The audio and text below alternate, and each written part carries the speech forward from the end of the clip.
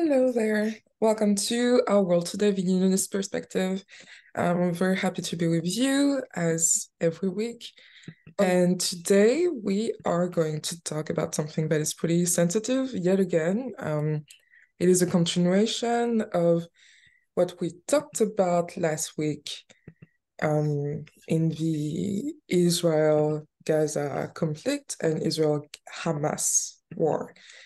And basically, today we stumbled upon like a number of videos and articles kind of like trying to prove that one side or like that Israelis were like bad and wanted to colonize, or that Palestinians were like not as innocent as they said they were. And it was kind of disturbing for us because it was like it feels like a lot of this information is not verified. There are a lot of loopholes in the things, and we want to assure that we're like on the side of like peace, and we want to just make sure that the truth is out there.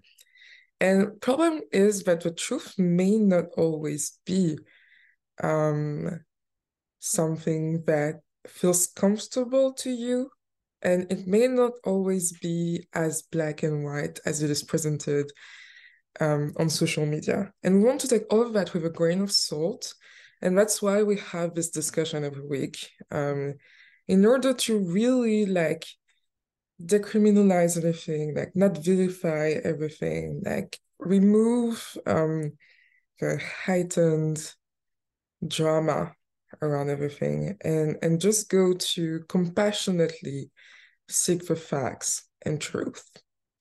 And with this, like we got the help of like um specialists around analyzing the news from ABC. They posted a video around the Israel-Gaza misinformation, and I reposted it actually in the unionism discussion group, so you can like access that, and we'll make sure it's in the description on YouTube. And they have a lot of advice on like how to search for your information, what sources to take. But at the beginning of that, they also explain why there has been such misinformation um, on the internet. And they start, for example, with like people saying that a Palestinian citizen was like faking his death in the streets of Gaza, where it was actually a movie made 2 years ago, for example. They took like they said that Gaza was like burning or something, or I don't know what was burning exactly, where it was actually like football, I think Croatian football fans that were burning the little like red thing that they burn in stadiums in another country entirely. And they took some images of the ruins of Ukraine and said that it was like at the Israel-Gaza border. And you have to be careful about what you see on the internet. And I see it in the kids that, I teach in middle school.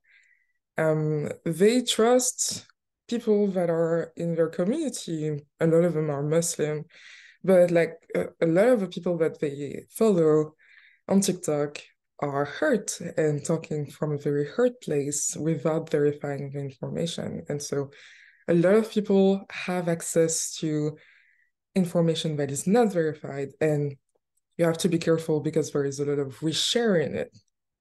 And in the intention of resharing it, maybe the intention is that you will help seek the truth, or you want people to agree with you, which is okay. It's a very human thing to do, but it's also very dangerous in these circumstances. And so we have an example of how it happened with like a marine deal made in the Mediterranean Sea between Israel and like the Italian government, and how it was used to basically like for some people as proof that Israel was colonizing the resources of Palestine. And I would love for Sage to like explain to us how she studied this information and went deep until she found like some facts and truth to like support this.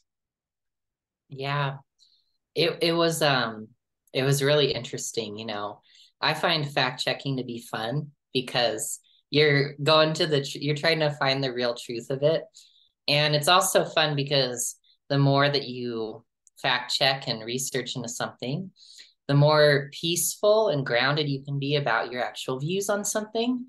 It's also really, really cool to um, not only try to know the information, but also understand people's perspectives or agendas, whatever it is, or intentions there, and to just be more aware of that.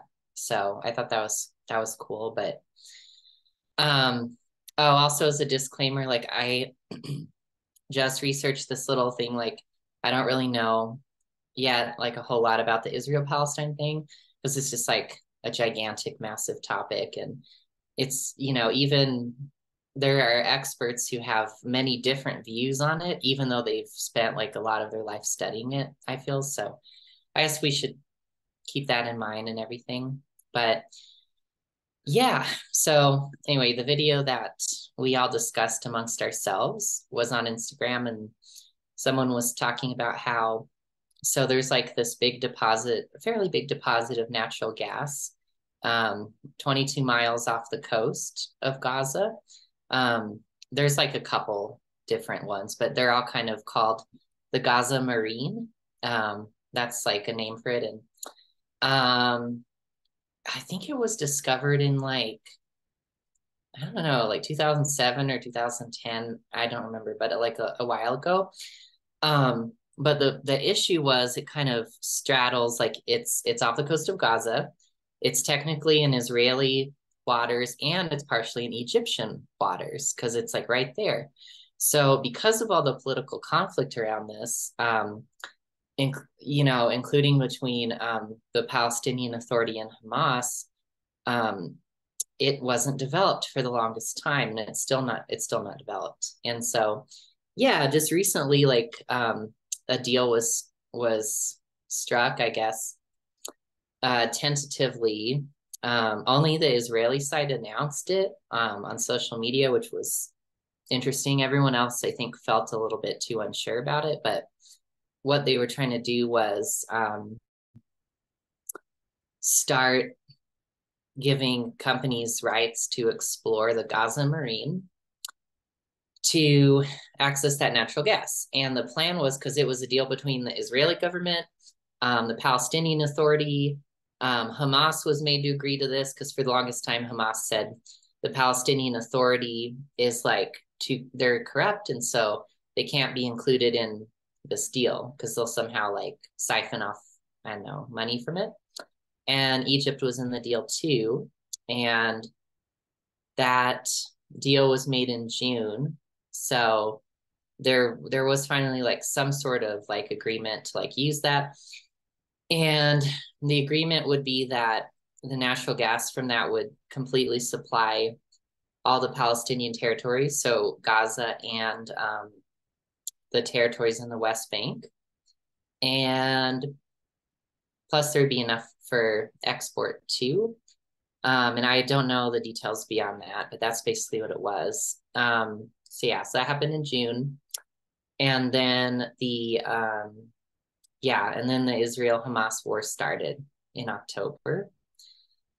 And ever since then, that's kind of been on hold because, yeah, it's just like really not super safe to do that. Plus, you know, Israel has a lot of other stuff on its hands too, and Gaza is also obviously in turmoil there. So, yeah, but anyway, this video that we saw, it was basically trying to say that like just recently, like in late October, there was a deal where different companies, including BP, which is British, and Eni, which is like an Italian company, were given some rights to explore some new natural gas fields underneath the ocean, right?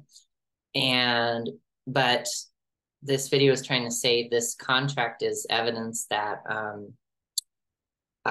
Israel was trying to invade Gaza because they wanted to crush Gaza's resistance to Israel exploiting the natural gas off of Gaza's coast.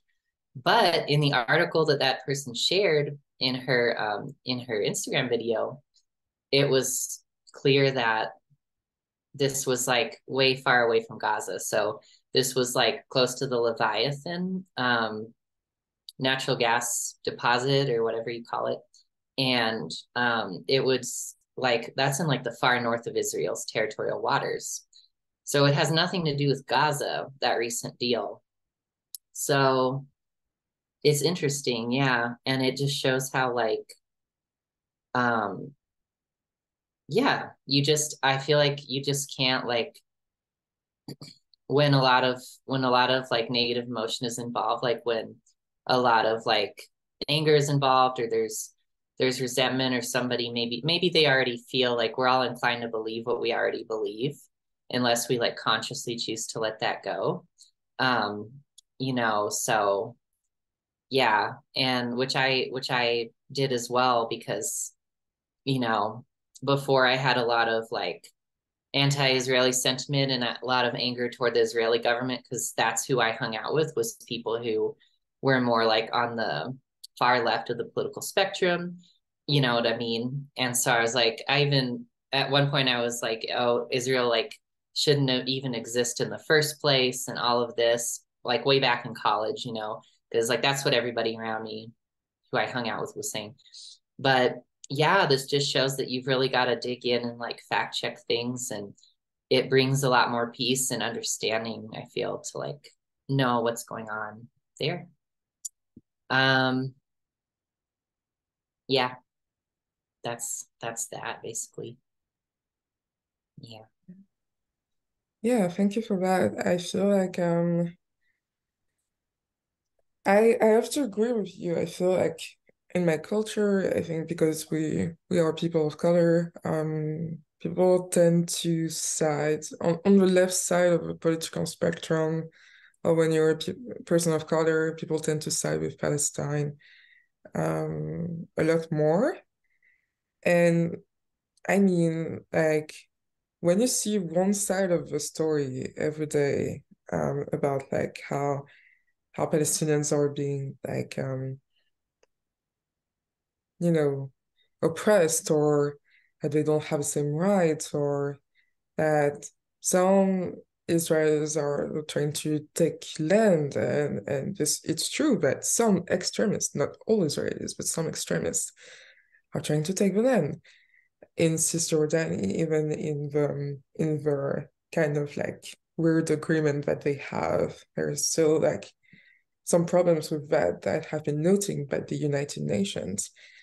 You tend to say like, oh my God, they just like really wanted to just like take the land, colonize it, and be done with it, and like exterminate Palestinians, or like make them go away in the rest of the Middle East or something like that. But then like when you see like the whole picture, you're like, people really needed a land where they felt safe.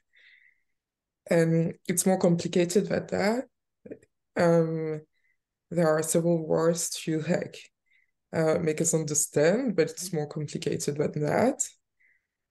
You can group Palestinians and Palestinian freedom with like a terrorist group, and also um like everyone has a I don't know, I don't know what I wanted to say, but it's more like you know, this marine deal in September is just proving that not everyone, like people want peace now, you know. We're not in an era of like wanting war anymore.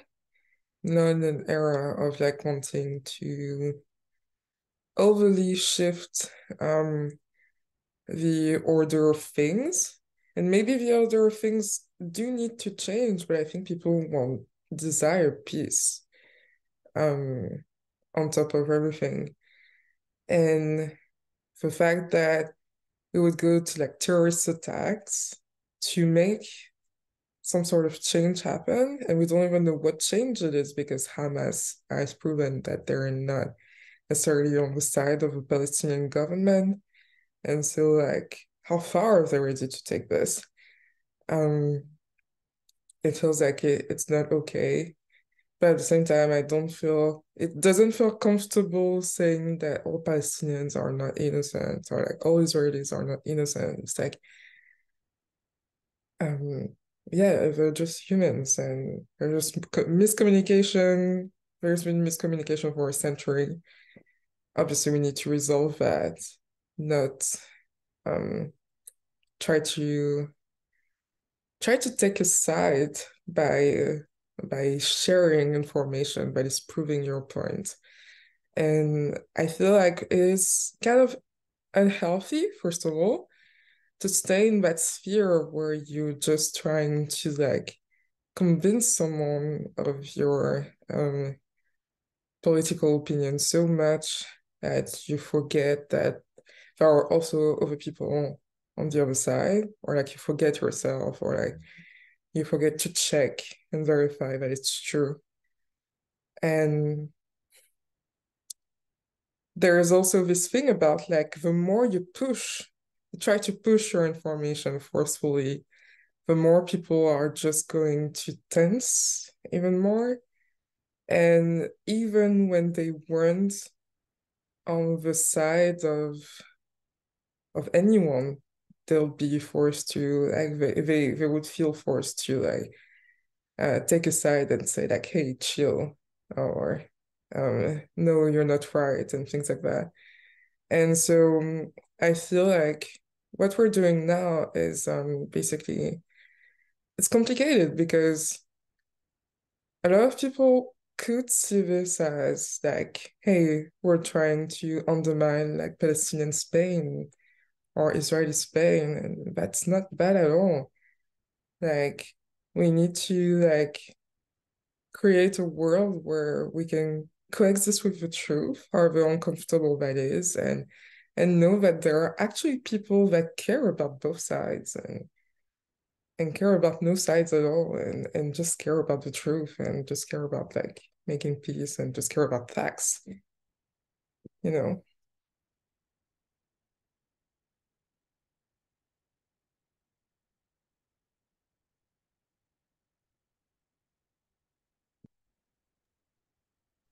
Yeah, I really appreciate the clarity that we're bringing because it's so easy to like sway one side over the other, especially given all the misinformations that we get.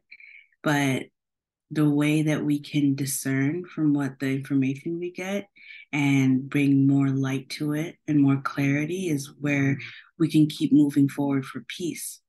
And it reminds me of like the Russian and Ukraine war that's going on right now.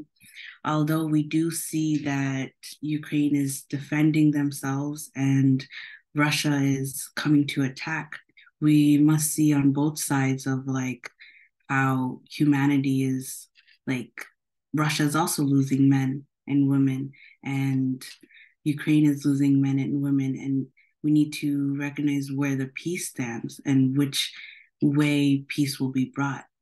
And of course, Hamas and Palestine and Israel is such a more complex and layered issue compared to the clarity we're receiving for Ukraine and Russia. But it still motivates us to see which way is peace, which way is it able to view like peace.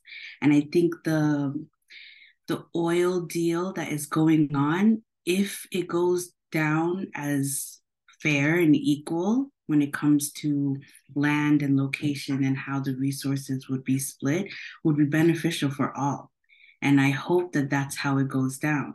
And for one party, let's say Hamas, to believe that it won't be fair or not go forward because, one party is taking more of the cake than the other, or think that that's what's going to happen, is not really on the side of peace. It's just on the side of more drama, more issues, more like war to come from it. So it's really not like, can this oil deal benefit only Palestine? But it's okay to benefit Israel, Palestine, Egypt, whoever is of benefit for this. So that's how I feel about that.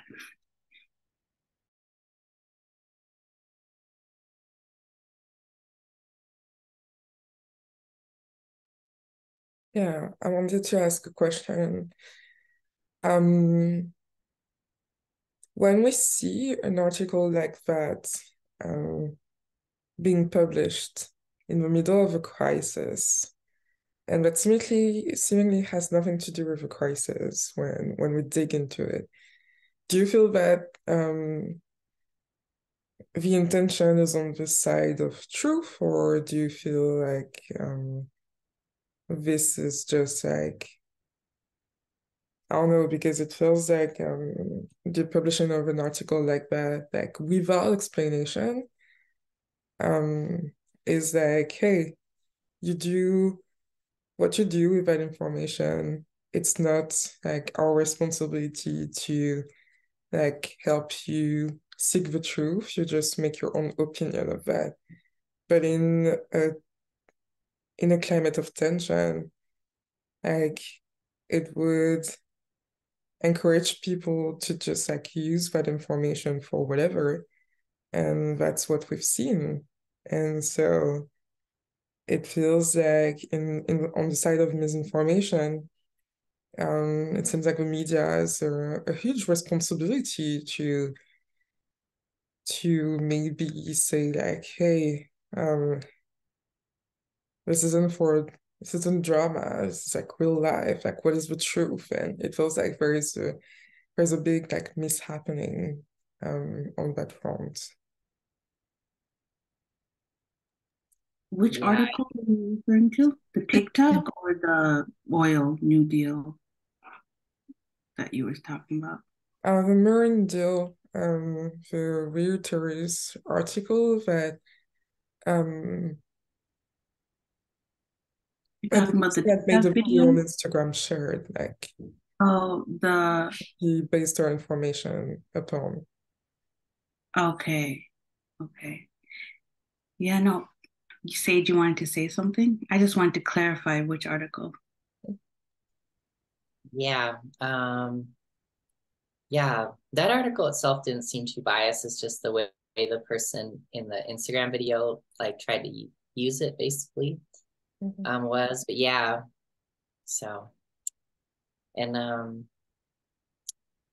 yeah, I guess this just I feel like with all the misinformation and stuff, it can fuel both like people being really partisan, but it can also kind of fuel um disengagement with the whole issue as a whole. Because I feel like sometimes people look at it and they're like, you know, including myself, like in the past, like look at it and they're like, well, there's so much conflicting information, and it's just, you know, both sides are so biased, and I just can't form any conclusion off of this, so I'm just gonna disengage from it, basically, because of that. And I mean, I guess it's not a reason to disengage, it's a reason to engage, but like critically, you know. But I feel like it's most healing not to like just push tons of potentially untrue information, because it just adds to that climate, of either being really partisan or just being like totally like disengaged from it.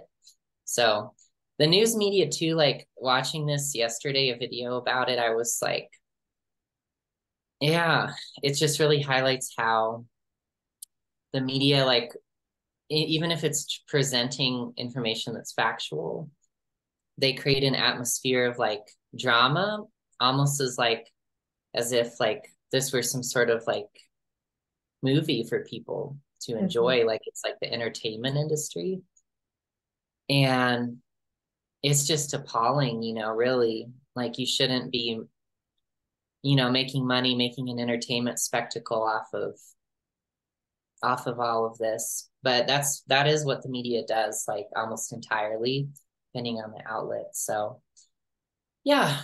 And that's just not what we choose to do. Like we choose to dedicate ourselves to finding the peace and finding the truth there, and like finding what the upsets are and what the healing is, not like making this into some like entertainment spectacle. Because I was like, geez, like you guys like really don't, like, you must be really numbed out to work there, or you agree with that, I guess. I don't know what you'd have to do that. But yeah, that's what I was feeling from yesterday. Yeah, I feel that way too. Like the continuation of this war must be benefiting someone.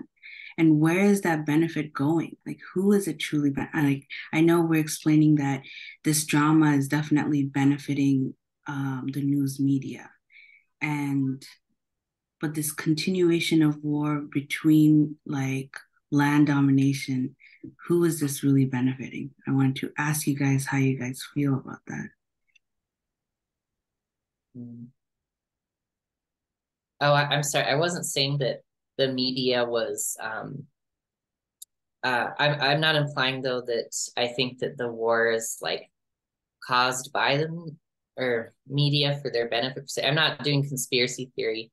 Oh no, Just, no, I didn't say yeah. that either. No. I'm I saying know. like Yeah. misinformation is definitely benefiting media. Right. Right. Because they just feed on the drama and they just add to the drama, which only makes things worse, is what I'm saying. Yeah. And Yeah. as far as we know, we could be even experiencing peace in Israel and Palestine, and we wouldn't know. Like, there's so much misinformation that we'd be thinking like they're in turmoil, and there might be peace, more peace than we even know of. Yeah. Yeah, we don't really know. It's very murky. I feel like even though like I've heard of this conflict my whole life, obviously like most people, I'm only now discovering like sides of Israel and Palestine that I didn't know of. And I am very, very, very uncomfortable with I guess what I heard like during the end of October on like French radios and things like that. Like at first it was very like trying to explain the political landscape of Israel and Palestine, trying to explain that like everywhere there are extremists, that and they're not necessarily the majority of the people, even though they have like a huge voice because like in Israel, like there's kind of moral obligation to never like shut down anyone that wants to speak after the Holocaust and things like that. Um, but then it turned into like trying to interview someone like an Israeli that wanted to buy land and had bought or had taken land on a border with Palestine and basically wanted all Palestinians of his way to see peace was like hey, maybe Palestinians can go in Jordan or in other countries and Israel is like a promised land and you're like you're making in this war where you should be reporting war, you're making interviews a very extremist branch of the people in extremist extreme part of like borders with like sensitive history. And I don't know, like does it again, like do you make an interview of someone that has an opinion that is contrary to that after? No, you don't. So you don't really present a landscape of like what everybody is thinking. And I feel like we hear from always the same people. And if you go obviously to someone that has just been bombed in Gaza, they're going to suffer. So we're not going to tell you anything about like the political reality of what is going on with governments and groups and factions and things like that. They just want to feel safe. They just want their suffering to end. So like in the way to portray people that are leaving there is also extremism, in my opinion, because you go to people that are on the extreme spectrums of life and never the opposite, never the like, and it's not to undermine anyone's suffering because that wouldn't do, but like, what about what about other people? Like, are we going to feel that one person at a border is going to represent a whole people? And I don't know. It's very complex, but I think there also is a responsibility to say like, are you doing your job completely if you're only reporting from one side, or like, or is there actually one side, and are you like clarifying that there is one side? Because it feels like there are different sides to the stories. Otherwise people wouldn't be fighting on social media for different sides if there weren't different sides. Like, so yeah, it's just that. And it's just like um it feels so tense to like just stay in that atmosphere of like drama as well. Where there actually can be, we know that there can be peace inside, and it feels so tense to actually be in this extreme of like completely disengaging or completely bipartisan or completely disengaging or bipartisan. It feels like very unstable. And I think a lot of people just want to find the middle ground. And actually, the middle ground is not necessarily the middle ground. It's kind of like on the twin flame journey. You're not going to find middle ground between like completely blocking your twin flame or completely chasing them. You're going to find middle ground in finding peace in yourself, so completely removing yourself from the spectrum. And from that peace, weirdly enough, you're going to, or not weirdly enough, if you know the spiritual laws, you're going to attract peace from the outside as well. And that was much better. But I think humanity has a bit of a hard time to grasp that at this time. And so I will continue to like help with that and change it one fact at a time, hopefully. And I think it's continued to be such a like hard topic to grasp because of like the religious factor of it. And Palestine, Israel being such a holy land, it is like so hard for one area to go to Jordan while another area stays. You know, one religion stays while another religion goes.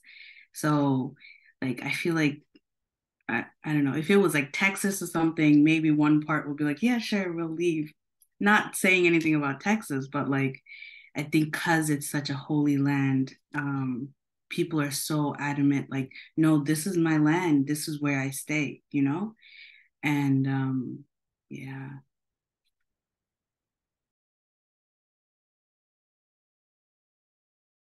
Yeah, I feel like just your statement is very like peaceful. Like this is my holy land, and basically that's how people feel. And I guess we just have to respect how people feel. It doesn't mean that the situation is never going to change, but in antagonizing them, you're just going to like make them entrench themselves more instead of like having a discussion of like, how does this feel? Like, what's the holy land exactly? Like, how do you feel about it? How do you find peace? How do you find your holiness? And then they would say like, oh, okay, feels like the holiness is inside me. The holiness is in like for me living in a certain place, or maybe not, or maybe I was wrong, or maybe I was right. But it feels like a way healthier conversation at just saying like, you're still in my land, like your holy land is not my holy land, or something like that. And it just like speaks to maybe not accepting that other religions can be holy too, and that you can find truth and you can find your way to God through these other things as well. And that saddens me a lot because I come from a very mixed culture that says like, hey, like whoever you are talking to, your religion, like it is the same God. And maybe this God can be plural for you, masculine, feminine, whatever concepts you have. But it's still like God, you know. Yeah, and if you really go down to the core of it for the healing, you would see in both religions is aiming for peace, and both religions is aiming for looking at the divinity of your brothers and sisters. So if you truly want to follow the holiness within, it would be to accept not only yourself, but to accept your neighbors on both cases. So, yeah. Yeah, and on the topic of acceptance, what you guys were just talking about, I really liked. It brought me a lot of relief because I realized that to some extent in world affairs, I was like trying to control the choices of others, which obviously I can't. I'm not messaging people in Russia or Palestine or anywhere and being like, hey, like you need to make a different choice. But internally wishing, like being like, I wish people would make a different choice in this is like trying to control someone's choice. And, here in the Church of Union and everything, like we're taught to always respect the choices of others. And just doing that brings so much relief because you're just like, yeah, I respect that person's making that choice and I'm not going to try to control them. But I only have control over my choices, and that's more than enough. That's enough. Yeah. So thank you for that. Yeah. Welcome. That's what I'm learning as well. Feeling boundaries and like respecting people's choice and respecting that I have my own choice now. I don't really have like to defend it all the time. I just want to exist, and existing is peace, and just like putting boundaries of people that don't really want me to exist. And I think that's the same for like a whole lot of people. They're either like choosing to learn it or they're choosing not to learn their lesson. But I think a whole lot of people are going through the same thing. So whole lot of compassion to them because it's not like as easy as it sounds if you've had like a reality of like being abused your whole life or like violence or like you don't choose where you're born, but like, definitely like we can change our reality one choice at a time. And so on that note, we're going to transition to talking a little bit about cryptocurrencies.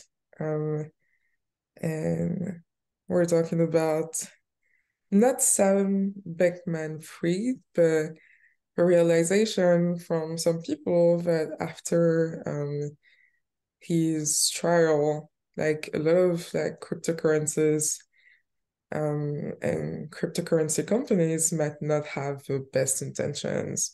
Not that money is bad or things like that, but more like the the absence of regulation of this market causes like extremes to happen, and dangerous case of like handling of money. And yeah, I just want to like leave it up to you guys. Going to be like a short one because we don't have our economist, our specialist today. But just your feeling about like cryptocurrency and how maybe Bankman-Fried might not be like the only one like mismanaging people's money. Because we like it's not something of a conspiracy. We do have facts about like how cryptocurrencies are very unstable. So yeah, what's your feeling on that?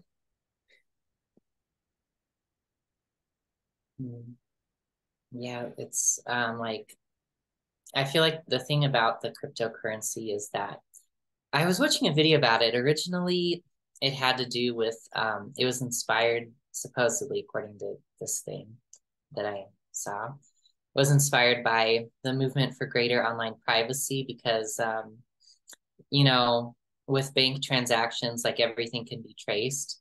With cryptocurrency, it's much more difficult to trace because every um like transaction is assigned like some number, like numerical code, and can't always attach to people, but you can kind of like follow the certain numbers around and stuff, but it's not as like transparent as banking. But their hope was that it would increase privacy and it would increase ease of doing business because you don't have like um, different like things shaping like what's the value of a currency. We have to do our currency exchange and that costs money and that takes time. It takes time to send our money to other countries and we just don't like that. So we can create an alternative currency, but it ended up just becoming like a speculative asset, like not a currency at all, because a currency's value, unless people are doing things to manipulate it, which they often are, but not to such a great extent as with crypto, a currency's value is based on the productivity of the economy of the country and other things, you know, with that. So it's like tied to something. And while it does seem kind of slow and heavy, the cryptocurrency, like, you know, the fact that it's not regulated, it's not supervised, like it's decentralized. So every single transaction is recorded and verified by people who receive a fee to do that. And these people supposedly like they have an incentive to be honest about what's going on each time they record a transaction because they're invested in crypto too and they want it to be to have a reputation of trustworthiness and honesty, right?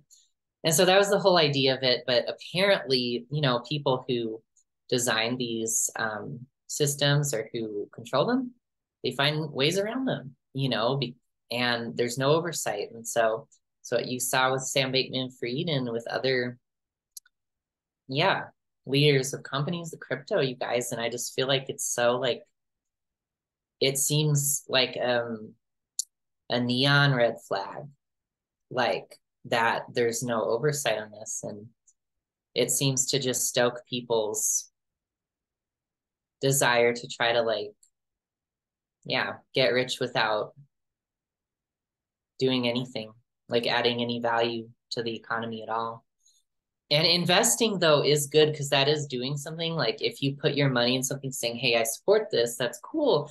But this is kind of just like completely like speculative, like saying like, I don't know, like just convincing everybody that they want something. Like it's as meaningless as being like this mug. It's like this mug is like so hot. It's like such a hot product. Like everyone has to have this. Let's just convince everybody that they want it, and then everyone wants it. And now my mug's valued at like $2 billion, and this is $2 billion worth of the economy. And as soon as everyone wakes up to the fact that my mug is only worth like pretty much nothing, like a secondhand mug, like come on, it's worth nothing. Now the economy's lost $2 billion of imaginary valuation. I feel like that's what cryptocurrency is, you know. And besides, this mug is priceless to me because it's so adorable. So I would never sell it or, yeah, turn it into a speculative asset. So that's what I I think. love that. I love this illustration. Yeah, I think a lot of people have this hope that this new money would work, and the fact that it's like yet another speculative bubble feels like it's not as out of system as one would think when they naively invest into cryptocurrencies, because you have to have a level of understanding of how you can benefit from the system to make it. And not to go deeper into like kind of theory about that, but I think like the spiritual truth is that a lot of people think that absence of regulation is freedom. I think we were all taught that absence of regulation is freedom. Whereas more and more you see that actually like just playing the game, mastering it, and then from mastering it, changing it and getting out of it is the actual freedom. So discipline can be the actual freedom. Following certain rules for yourself can be an actual freedom. And I think that's where we as, you know, as humans, we get stumped because we're like, oh my God, you're making rules, or I have to be disciplined. So you're coercing me or forcing me or pushing me. We're actually like, yeah, in spiritual truth, like the universe would just say, like, hey, this is your way to freedom, actually. Stop like deluding yourself into like a revolutionary thing that would bring you freedom. Because if it was actually bringing us freedom, like we would already know. It would already have benefited like a lot more people, I think. And yeah, that's just bad. There's nothing much more to that just we're going to have like spikes of like people saying that this thing is valuable and revolutionary and will make you rich and free in like 2 days, and that's just not how reality works. So yeah, we just gotta be okay with that, and just take on our little path and actually invest in things that may seem hard or pushy or pressurizing, but are actually the right way to freedom and happiness and joy. Yeah. Yeah, the fact that there was no regulation was, like you said, a big neon red flag. And I wanted to ask, and maybe Granville would be the expert to answer this, but of course, how you guys feel about it. I know we talked about upping the game when it comes to boundaries and regulations in banks, because it definitely needs more regulation to avoid bailouts and using people's money in investments that like leads to bank failures. How do you guys compare these bank failures to cryptocurrency failures, and like one that already is like regulated, but it still ends up having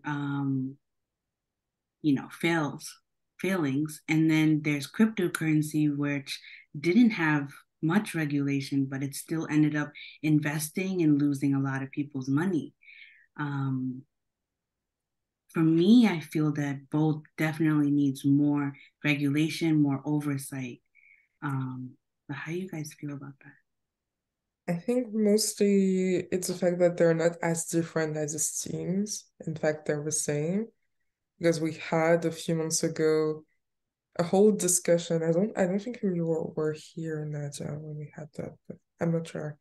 A whole discussion about how like the virtual money system is worth like $2 trillion.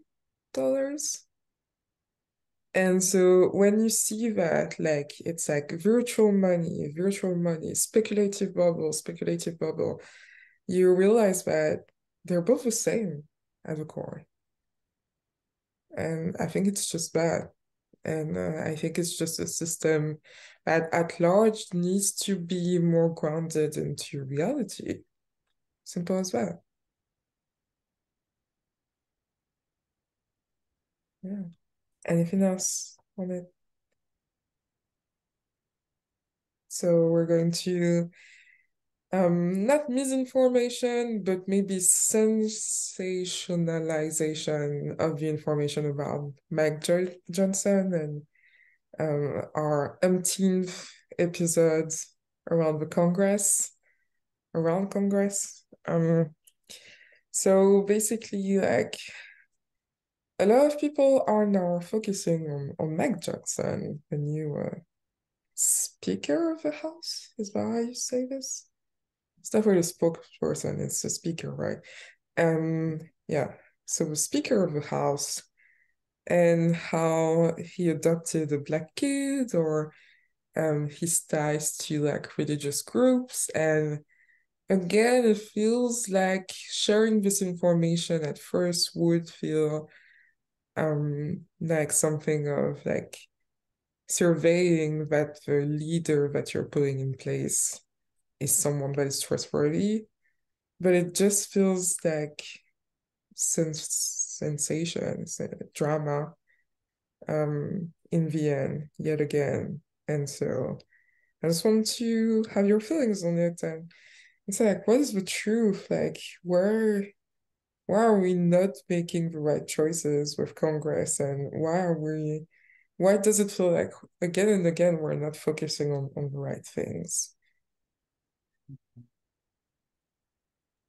Yeah, that's what I don't appreciate when we don't focus on the right things. And yet, instead, we're spreading misinformation or rather sensationalized stories to fit a like particular perspective and viewpoint and to cater to a certain political stance rather than work towards going to the core of it and seeing what the main mission is and how humanity can be served as whole. And I just feel like the true work is not being done, you know? Rather, the surface work is just getting done and things are being molded and like there's a perspective being done so that people are appeased to a certain degree.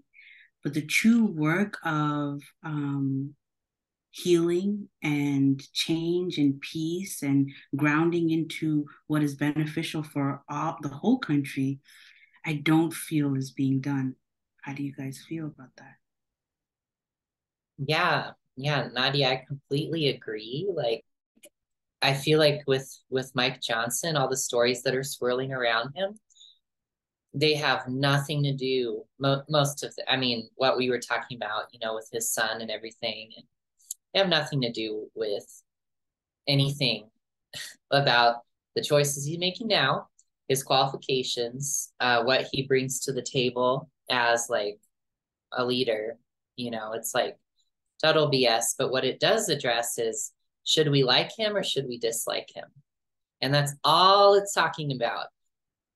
So it's it's like, it's just, no, not good. Like, for example, like people were making a big fuss about, yes, his son, like he has two sons, and one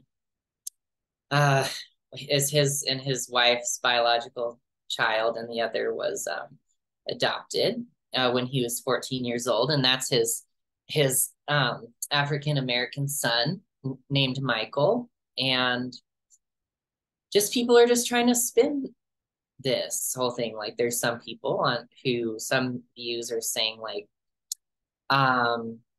why is Mike Johnson on his political website, none of the pictures include his son Michael, and like, why is he excluding his African American adopted son, but including his like white biological son. And then some people trying to say that he's a really good guy because he and his wife, like when they were newly married, I believe, like adopted this kid who was like 14. Like a lot of older kids like don't end up getting adopted for a long time or at all. And he kind of came from like a rough background and stuff and family life, and like this, he's such a nice guy and everything like that for adopting this kid. And then yet more people would see it as like trying to advance like a white savior narrative. So that Mike Johnson is like, positioning himself as like superior or as a savior.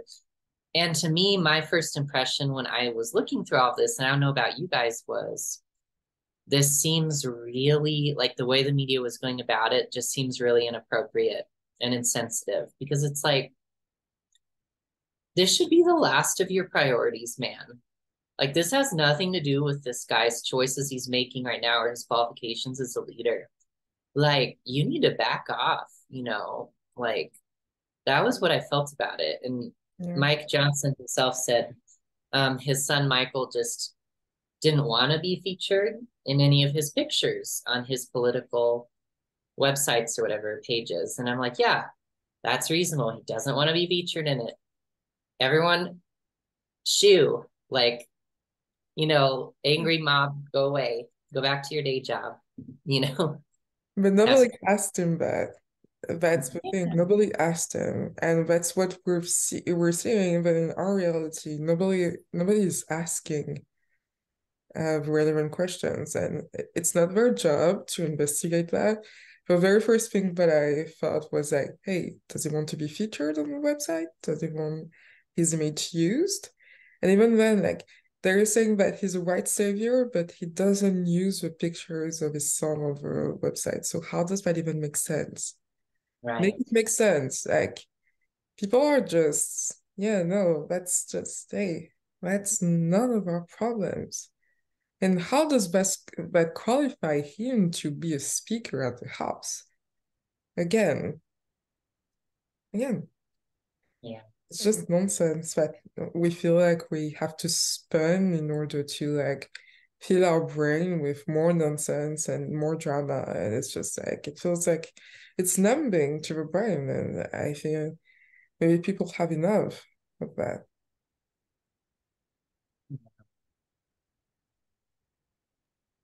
Yeah, I was just going to say that like media wants to cater to that very shallowness type of thinking so that you are sustained with that shallow, taste of, oh, let's think about what he affiliates with in religion, what his household is, rather than going down to a very deep discussion on what they feel is best for them as a nation, Yeah. Definitely. And I think we could go deeper on that because there's so much to explore there, but it's like the whole message of today was being overly extreme and polarized or like completely numbed out to the truth and disengaged and fake neutral can be very harmful for a lot of people and actually prevent us from seeing the truth. And with that, we're just going to close our discussion for today and thank everyone who's watched us live and on YouTube. And if you appreciate our content and want to share your insight, definitely like, subscribe, comment under our videos. We'd love to see your feedback on this. And yeah, with that, we're just going to wish you a good day, good night, and see you next week. Bye-bye.